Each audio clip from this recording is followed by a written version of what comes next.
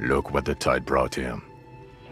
Harry, you're bleeding all over the place. You're half dead. Whatever this is, it is completely unimportant compared to what you've just seen. This is the man with sunglasses from the Whirling in Rags. But where are his sunglasses? That's right. And you're bleeding. Bothered by it. Harry, you look like you need a fucking organ transplant. Oh, fuck it. Let's not get into that. We're not forgetting about anything. Look at you. Hello, I'm Trent Heilerstein. I believe we've met on several occasions. I'm your goddamn partner, Jean Vicomar, and this is your special task force. Or what's left of it. Special Consultant Trent Heilerstein, Patrol Officer Judith Minot. Hi. We've come to scrape what's left of you off the pavement. Lieutenant Kim Kisuragi, Prison 57. We've just come from the island, where our investigation led us. The scene is making even him feel as though he has to justify your actions. We might need your help with something later. As if he recalled that he's in fact a decorated police lieutenant and not a naughty boy. But this is clearly a departmental matter, so I'm going to leave you to discuss it among yourselves. It's good to meet you, Lieutenant Kitsuhagi. Letting the lieutenant know he shouldn't feel embarrassed over the shitstorm that's about to befall you. Harry, we want to help you. Trent, I believe this is where you come in? This is the horse-faced woman. I don't know why you named her that, but it was beyond idiotic. You should never address her using those words again. I don't quite know what I'm doing here. I was asked to participate as an expert. I think I need to manage your expectations a little. I'm at best an enthusiast in cognitive science. My background is in something else entirely. I engage in neurology on a merely theoretical level. In fact, I should probably get going. No, Trent, it's too late. You're part of this shit now. What have you got to say for yourself, shit kid? What does he have to say for himself? He left you to catch the bullets. Shit kid. What an interesting moniker. You. Shit kid? That's you. Despite all that you've done, the deserter, the phasmid, the case. No, because of all that you've done. The cafeteria manager you fucked over told us where you went. Speaking of which, the giant aerograffito in front of the building. The one that's burning. Did you do that? I knew it. Didn't I tell you, Trent?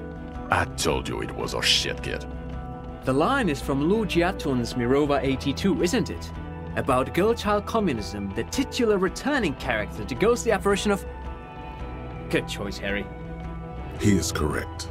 It was the Seraillese poet Lou Giatun who, in the 50s of the last century, composed her. Don't encourage him, Trent. Okay.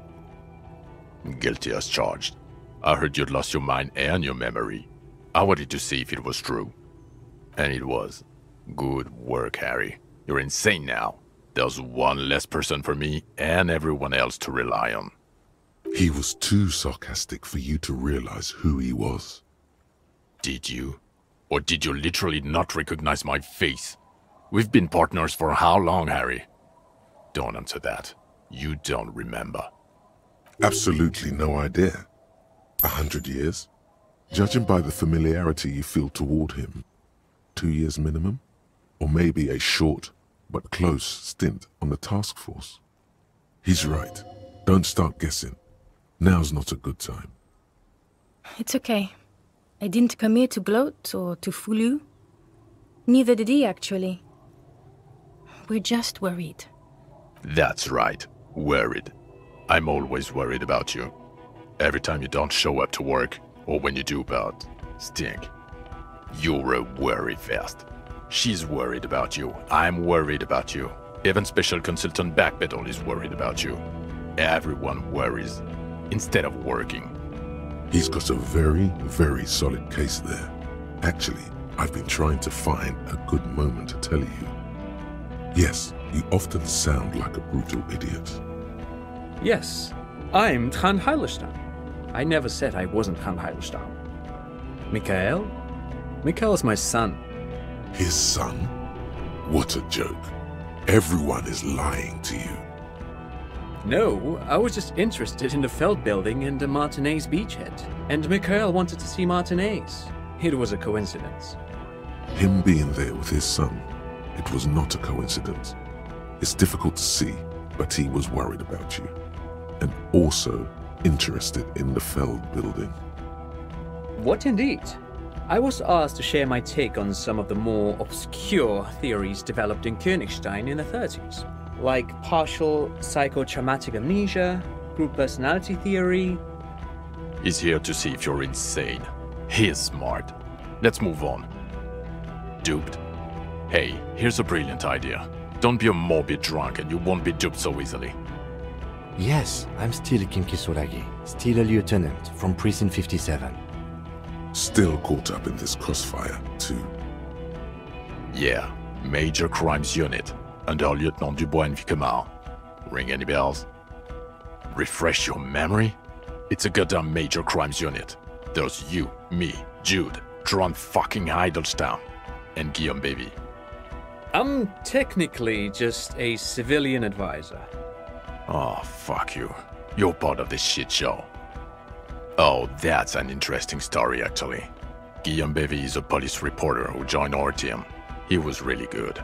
Then he left because he lost faith in your ability to lead the unit. Other people have left too. Good, smart people. People we won't get back. Only me and this really patient patrol officer are still here. And Tron because I'm forcing him to stay. Is this Guillaume Bevy blonde and partial to sunglasses? See? There. He's getting it. I was impersonating him. Look at me, I'm G-Bevy. It was going to be funny, but then you really did have brain damage, so not so much anymore. He sincerely thought it was going to be amusing. For both of you. Do? It's a major crimes unit. We cleared the desk of cases so Precinct 41 doesn't look like the worst station in town. We are shit tier now, Harry. Because of you. They're your posse. Or what remains of it. Hand-picked. Hand-lost. The 41st isn't... God damn it, Harry. You told us to fuck off. You said we're cramping your style. Your detective god. Fuck everything. All we burn. Detect or die. It wasn't like that. Fuck you, Harry. We didn't know there was gonna be a tribunal, did we? Oh, you think it was cool you saying that? Aesthetic somehow? You were crying when we got here. Breaking things. You said we were going into the abyss. None of us wanted to see the abyss. So we fucked off. Like you told us to. The bells aren't ringing because you have brain damage. Trant, this is where you come in. How bad is it? Well, he doesn't have visible tremors, he talks without slurring, he can drive a boat, he's standing, reasoning. All good signs, but complete retrograde amnesia, episodic and semantic. Meaning, you forgot both who you are and the definitions of money, Isola, Pell, and so on. As displayed in the station call, our interactions with him, and I don't want to be a snitch, but also mine with him before when Harry did not seem to know who I was. It's all very interesting. Interesting? Yes, interesting. I have my theories, but I would like to hear Harry's thoughts first. Harry, what do you think happened to you? Neurologically, psychologically, and why not socioeconomically? Not when you phrase it like that, but I don't think critical theory. I know everyone thinks this is far-fetched pink academia, but still, I don't think it should be off the table here. What? He lost his memory because of capitalism? No, not like that. I'm not talking for Hedefort's school here. But Harry, I asked you, what do you think happened? Look at half Boohoo here, victim of the ethanol industrial complex. What are you, an infra-communist now? You think this is a joke? Asking him was a mistake. He's a teenage psycho. I asked you. It's not possible to wipe your own memory with alcohol alone, right? He's either lying or insane. But Detective Vigmer, he has blanked out before. Yes, a couple of times. after some of the more serious benders. One was after the two drunks case, the other when we looked into that mural. So you don't remember not remembering. Beautiful. The two cases in your ledger, the unsolvable case and the Next World mural, those were recent. Those cases were hard on you. Interesting. So at first he dipped his toes into it, prepared. That's where he would have gotten the idea, yes. Practice. And then he used alcohol to get there, so to speak. What do you mean? Well, here's my theory. What if this is an absolutely normal reaction to the world we're living in? What if this is not a significant anomaly at all? Something to be explained, approached as a defect? Look at the sensory input here. Look at the ruins, the neon. Listen to the radio, the multitudes, the people. Live here for 40 years. As a police detective, he's like a magnetic reader on the world tape, to borrow a known metaphor. Harry's been pushed flat against it. Total input. Hardwired to the free market. He just needed for its end. Okay, Trent, thank you. That's absolutely meaningless. I'm glad we brought you. Will he or will he not be able to work in the major crimes unit? Is he a cretin now? I want to know that. He's not a cretin, and he is able to do work. If not in his previous leadership role, then as a line detective. Leadership now. No one even mentioned that. I misphrased my question. It should have been, is he able to put his clothes on and use the body? Or do we need to get him on a disability pension? They can keep that pension. You're rock solid. You can put your clothes on hard. Now nothing. Now we're just going to stand here. Yeah, just stand there. It's cool. No, now we discuss that. What the fuck did you do to a motor carriage? Why is it there, Harry?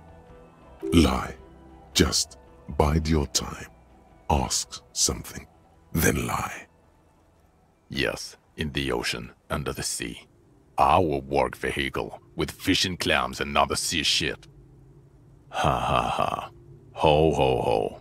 Underwater killer. So funny, Harry. Thank you for fucking me. Thank you for destroying 45,000 real of police property that's coming out of my payslip. You know that, right? You're gonna get fired, and I'm gonna pay till I die. It doesn't matter. Your badge, Harry. Show me your badge. The thing that tells people you're a police officer. We're not armor cops. We're cops. People don't know us by our armor. They know us by our badges. You called in and said you lost yours. Have you found it? In a rush to demonstrate your badge, your eager fingers can't sustain a grip on the smooth plastic, and the badge slips out of your hand.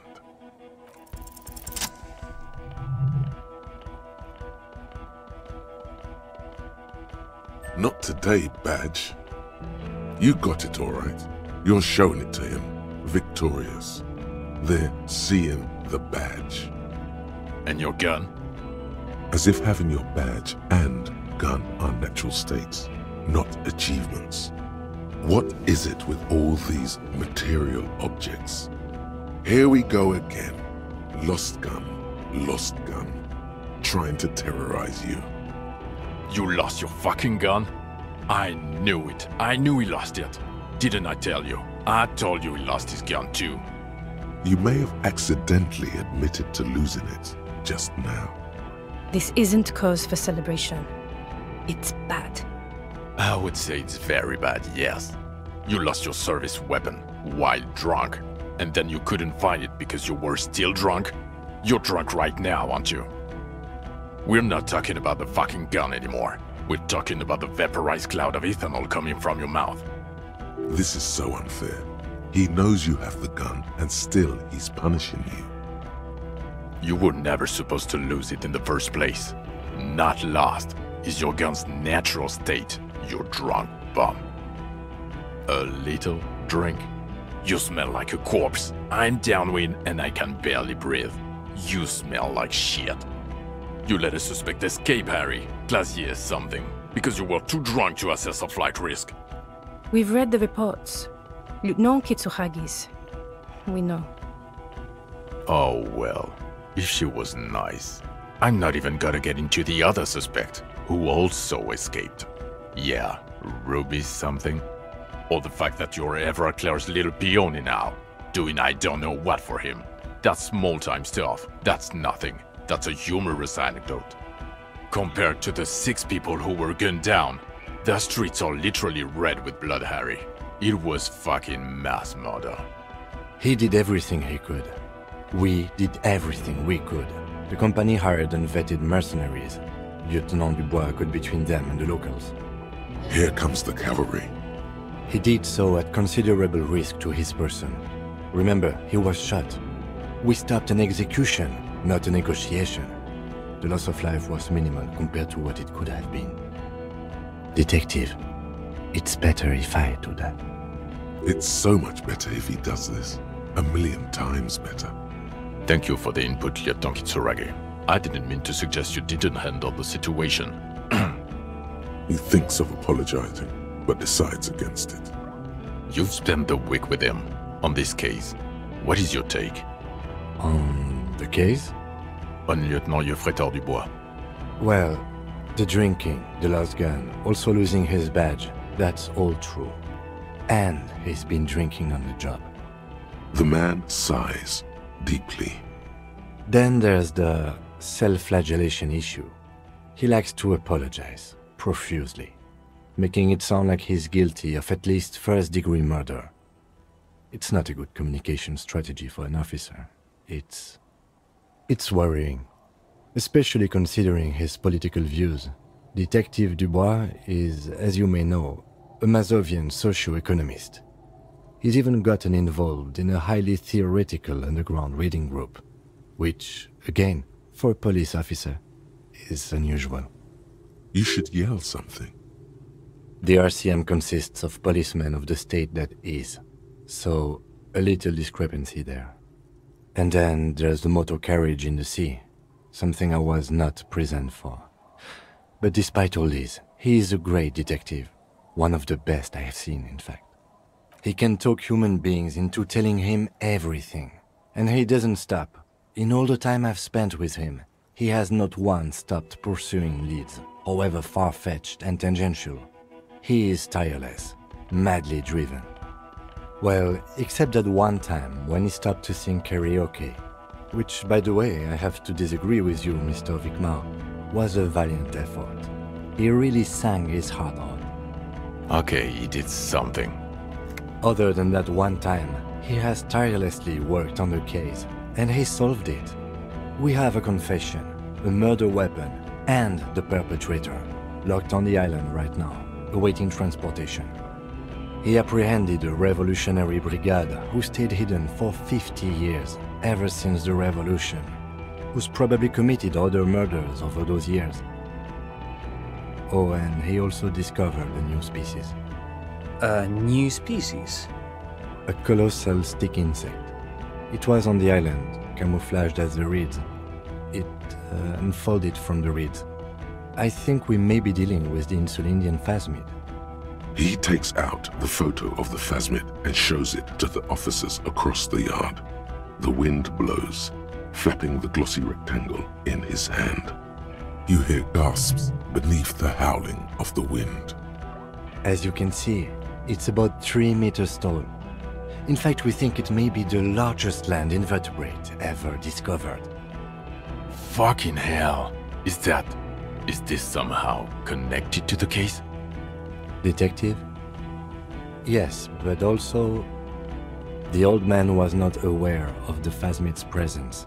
Exhibiting a strange, atypical dementia, he fell into a stupor after its appearance. He became near catatonic. So it is connected. I must say, this is absolutely extraordinary. I don't even have words for it. Yes, it really does make it hard to fire the drunk. This is a very, very sad man who has just seen something that's made him forget his sadness. Now you make your case. Now is the time. Now or never. Female? What makes you think so? You had to see it. It had the subdued colors of a female, and the nesting behavior too, I think. Incredible. Were there eggs in the nest? Not as far as I could see. There were other things there, though. It's interesting time. Forget about the rest. Actually, you know, this would indicate it was a male. This is far from anything in my field, but I think such nests are called bowers. They are for attracting mates. Bowers are built by males of the species who can't afford colorful mating displays physically. This one was plain colored. Of course, as I said, I'm only guessing. I didn't see it. It must be robust if it can move a whole helmet with its limbs. It could maybe roll it, like a dung beetle. As in cloning itself? What makes you think so? Then it wouldn't matter if it's male or female. The bower would just be rudimentary behavior from before the parthenogenetic mutation. That makes sense, yes. Very interesting. Such organisms are extremely vulnerable to disease. A single strain of bacteria could wipe out the whole species. We're probably looking at conservation efforts here.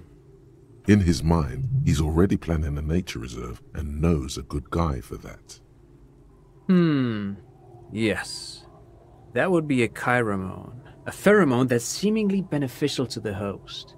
It usually stimulates the affected nervous system. Not a human's, of course, but perhaps a predator's? There are species of bees that, under the influence of chiromones, take wasp larvae to their hives. Ants do the same with aphids, thinking they're... Do you think this is how it stayed hidden? Nothing is off the table.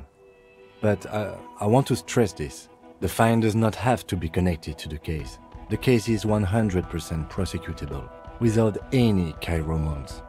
Of course, Lieutenant. Of course. We should treat the case and the phasmid as completely separate from each other. People are not going to... They're not going to go for this speculation in the constabulary. Yes, but also reed-colored, beige and brown, a little green on the outside. After unfolding from a single stalk, it still retained parts that looked like reed tufts on its limbs. Incredible. The PR value of this is exceptional. Carp discovers new species. Maybe even discovers the Insulindian phasmid. No, that's too much. This would really help with some of the problems we've been having. Absolutely, this is great. This does not say vigilante murderers to me at all. This says science, news, human interest. You know, it's a really good thing you have that photo. Without it... You're doing good here. Perhaps only for a moment, but still. Quit while you're ahead? Or no? What was that? It sounded like you set up a nightclub in the church. That's great. Entrepreneurship is a great new career for you. After police officer. I don't care. Go live in the Pale. 4 kids were living in a tent on the ice. They were going to drown when it melted. It's not optimal, but the building was abandoned, so he put them in there. It's okay. It's not that okay. Get off this subject now. Lilianovich. A revolutionary matronym. The custom started in Grad, where they have patronyms. Krasovich, Lasovich, etc. The revolutionaries saw this as a chauvinist atavism, so they used matronyms, derived from the mother's name instead. This man's mother was Lilian. His Lilian's son, Lilianovich. The custom was overturned after the revolution failed, but not before it made it to Revachol. So, it is what a soldier of the ICM would be called. Thank you, Trant. Thank you for that piece of cultural theory. You said you have a motive? Of course, excuse me, I just thought it was noteworthy. He wasn't quite sure about the straggler before he heard this detail. It must have convinced him. Jealousy. I thought this Lilianovich was an old man. To have been hiding for 50 years. Like 70-something. A strange psychosexual fixation. Aggravated, possibly, by proximity to the phasmid and its chemicals. He himself gave a political reason, said he had killed an enemy combatant. Also, we have ballistics from the gun. matching the bullet found in the dead mercenary's head, and 2 officers on the scene that Mr. Dross confessed to. It's a clean win. Oh, it's way more than that. Way more. Win who back? You don't even know her name. That's not how personal relationships work, Harry. You found a straggler, the first since the 30s, kudos. But that doesn't change anything. It doesn't hide the smell of booze on the wind either. God damn it. It is bad. Even you can smell it. Chin up. Keep focusing on the positives here. This is a conversation for when we are no longer out in the open, in Martinez, where Evrard and Edgar Clare have ears everywhere. And eyes, too. Your return from the island must not have gone unnoticed. Understood, of course. But a case against Everard would be big. I would prefer not to partake in anything union-related, for political neutrality. This has to be good stuff for him to backpedal out of it at first mention. How? It seems to be ongoing. I see red banners on the gates. He didn't quite solve it. He cross-pollinated information between the company rep and Evrard, until the rep came to see that the Union desires war, at which point Mrs. Messier decided to... What? Hand clear the terminal? Cool. To me it sounds like you got played by Evrard Clare. And it's true. You are his little peony. Is that why you want us to investigate the assassination of the previous Union head thing? To get off Everard's hook? No, it's nothing like that. He was reckless with information, but ethical. We don't owe anyone anything. This allowed us to stabilize things in Martinez. God, calm down, Jean. Silence. Good. The man doesn't know what to say. Yes. Fallen through a gap in a boardwalk. Drunk. The body was transported to Precinct 41, our morgue. I had Tilbrook and Mullins take care of funeral arrangements and family stuff. You're not the only cop in the world, Harry. This all comes back to us. Still, good work with the missing person, Detective. It's still a point for you. No denying it. I don't know what a doomed commercial area is.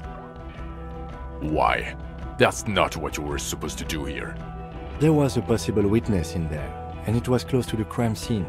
He was just chasing a lead and ended up advising a local shopkeeper. It was okay. Of course. Call it community outreach, right? Dodged the bullet there. For a moment it seemed like you were just wasting time. Who's Kuno? You don't want to know. You're right, Lieutenant. I don't. You snorted the drugs, I know you did. It's alright. I'm in. At this point, anything is but the drink. I don't want to, but you discovered a new species and solved the murder. So I have to. Jude? Honestly, anything that ends this trial is okay with me. But he's been drinking, she thinks. This is exactly how he gets out of this every time. It's bad for him, but... Agreed. The public relations potential of this is too valuable to let go.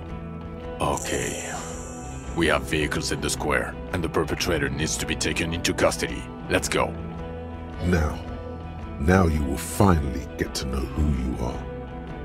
The man looks westward, impatiently, jingling his car keys in his pocket. Who are you? You're a gym teacher, Harry. Well, obviously you're not a gym teacher anymore, but... Before you were a cop, you were a gym teacher in Coron. It's getting really cold outside. Should we maybe... No, a regular one. You haven't told us about that. You just told us about being a gym teacher. Harry, it explains everything. The running around, the jumping, the bicep girth, your inexplicable facial hair. The fact that you don't seem to know what homosexuality is, and how you're able to perform a 360-degree spin kick too. The incredible stamina output. Also, this guy. Just everything about this guy. And this guy too. God, Even this javelin-throwing freak here. Of course. Contact Mike. He's been on about Mike again. I hate that guy. Oh, you don't say. Does he also vault an impassable gulf of finance and privilege? It is getting cold out. In your 20s or late 20s, you've really let yourself go since then. Yes, you taught gym in Cool. I believe that's the term. Taught gym at a high school. You were a high school gym teacher. The smell of sweat and glue. The worn floorboards. Kuro is just east of Jamrock. It was a short walk every morning to the baseball field or the sports building. High school. Harry, your goings-on with Kuno, Andre, Acel, the whole thing on the ice. That's why you are so juvie. His smirk suggests barely contained laughter. The regular. You found some chick. She inspired you to fight the big fight. Be more than you are. All that. You, every morning, walking from Voyager Road to teach gym. She, leaving for the academy with her spring coat on. The air filled with the smell of smoke and raspberries and incredible hope. An ocean full of hope. I knew it. I knew no normal human being can run like that. He's an honest-to-God gym teacher. It's not a mystery. Some chick fucked you over. Also, you were drunk. You really went with it too. Really maximized the damage. Dora something. Dora England. Yeah, you mentioned the name. Not Dora Dubois. Something like that. Half Vazan. Vasa is where beautifully and impossibly blonde people come from. No one is married anymore. This is Revachol. God, I don't know. 6 years ago, she was way before my time. 6 years and you haven't gotten over it. What the hell is wrong with you? Yeah, or 7. You're not doing too good there. It's an old man thing. 2 old years equals 1 normal year. That and Dora England really tore you a new one. A big one. Incredibly bangable. She was extremely fuckable, Harry. Gorgeous. A gorgeous bourgeois woman. Wayfish. Like a Welkin, basically. Snow Welkin. Blonde Welkin. Heartbreak Welkin. Pain Welkin. I've only seen a picture, but it's obvious you formed a real spiritual connection with how pretty she was. One you never recuperated from. Look, the sun is going down. It's time to go on. I think she taught in the Académie des Arts, east of the river. Way east. Hard to say which came first, the middle-class chick or the drink. Egg and the chicken kind of thing. My point is, you need to see a psychiatrist about this shit. Not a psychologist. Several degrees harder. Is there something harder than a psychiatrist? A forensic psychiatrist? Go talk to that. In other words, he's heard enough about this. No. You're too unstable to work for a mob boss. You're suicidal, Harry. No mob boss would take you. I assure you, I wouldn't consult for a corrupt unit. He would immediately backpedal out of it. I told you it's not that bad. Us? We're the bloody murder station, haven't you heard? We're the bad guys. No one likes us. That's not true. Jamrock is too big for one precinct. You are just understaffed, and everyone respects the 41st. You have Captain Price. Thank you, Lieutenant. You're being kind. It is an understaffed station and the district is too big, which is why we need to... Get back to it. We left Torsen and McLean to run the Sea Wing. It's not good. Mac the Torso Torsen and Chester McLean. They're not fit to run a wing. Believe me. Things are shaky as it is. They are damn iconic though, Torsen and McLean. Yeah, not like us. Two clinically depressed old men. Where's the contrast here? We are garbage. God. There are 4 wings, Harry. A, B, C, and D. We're in C. It's made of losers and clock punchers. You and I reconceptualized it as a task force. It was a mistake. There's also a lot of outside help involved, not only me. Other losers too. He's anything but a loser. although he would like to be seen as one. It's cooler that way.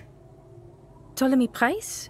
He's the son of the old Price, one of the founders of the RCM. He's one of the most highly regarded men in the force.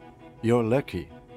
Somewhere under the curved roof of a former silk factory, shaped like a ladybird with 2 chimneys, Police Captain Ptolemy Price sits behind a heavy wooden desk. Resident medic Nix Gottlieb pours him coffee. It's silent in the captain's office. They speak of change, the city, the tension on the streets. They speak of the events of April and the blood on the streets in May. So he remembers that. Yes, there may have been a raid on some churches. It wasn't good press. Shooting up churches never is. I was out of town, to be clear. Our enemies were hiding in a church, to the best of our information. That's it. I'm not talking about this anymore. Your security clearance is shit tier right now. You have to wait for it to go up. He means it. The RCM and its enemies will not be discussed on this coast. Your clearance will not go up while you're within earshot of the Union headquarters. Okay, it's not the bloody murder station. It's an old converted silk mill with green desk lamps and a coffee corner. A lot of good people work there, hard, every day. Jamrock is the largest ghetto in Rivershore. Faubourg, technically, but it's divided into 11 districts. Jamrock only has us. The press will blow over. Jamrock is lucky to have you, and it's often considered to be the greatest of the districts. You're lucky to have it. Thank you again, Lieutenant. Who is Lena? She lives at 1113 Tabernacle Road in Jamrock, remember? Tabernacle? It's on the way over. Near where you live on Perdition. Fine, if we're gonna drop you off anyway. She and her husband were conducting the search for the phasmid. It's their discovery, in part. They should know as soon as possible. It would do you good to deliver some positive news for a change. She is going to be over the moon. Watch out or she'll faint. Well, first I will go back to my station and write the most detailed report anyone has ever seen. It will have to be good to cover all these. Then I will have a serious talk with my captain. Detective, we just stopped a small-scale war. Something is happening to Revachol. I don't know what yet, but it's going to be a hard spring for the RCM. We need to get ready, infiltrate, investigate. Distant traffic. A scrap of newspaper drifts by, carried by the wind. It says, tensions rise in Terminal YC in light of the débardeurs strike in Terminal B, among representatives of every industry in Coal City. You read. Talk to Captain Price? I'd rather not ruffle the feathers of 2 captains with my doom-mongering. Work with Price? I'm flattered, but I don't know if I... Would fit in. And crazy enough. Can take the stress. He doesn't know how to finish the sentence. This truly came as a surprise to him. Not a bad one, but he's at a loss. Flattered? You're Lieutenant Kitsuragi. We would be flattered if you even considered. I would have to tie things up in GRIH first. But, I mean, whatever is coming, Jamrock will be more central to it than the harbor. And we also have a huge caseload, Lieutenant. Piles that we need to get back to. Mountains, even. I do like the sound of that. He's really considering it. Good. Fuck it, let's go. Tron brought his motor carriage. It's a 20-minute drive to Jamrock. Under the evening sky, the great district turns on its lights. A chessboard of wooden houses, 80,000 living souls inside. Fire traps as far as the eye can see, from Main Street to Precinct 41 atop the motorway, to Boogie Street forking into the dark horizon. You close your eyes and hear the dogs bark. A lone woman sits by a factory window, dreaming of meteorite strikes. On Rue de Saint-Jérôme, a square bullet slides into a square-shaped chamber. In Old South, A man without eyelids smiles. Spring has come. It's time. Torsen? Yes. McLean? Yes. Heidelstein? No. Vicmere? Yes. Dubois? Of course. Really? Nick Gottlieb looks up from the list. I hear he's unstable. You say that like it's a bad thing. Captain Potomny Price gestures with a ballpoint pen. It's dim in his office, and the curtains are drawn. Harry's our man. He'll pull through. When he does, he'll side with the people. Understood. Gottlieb returns to the list.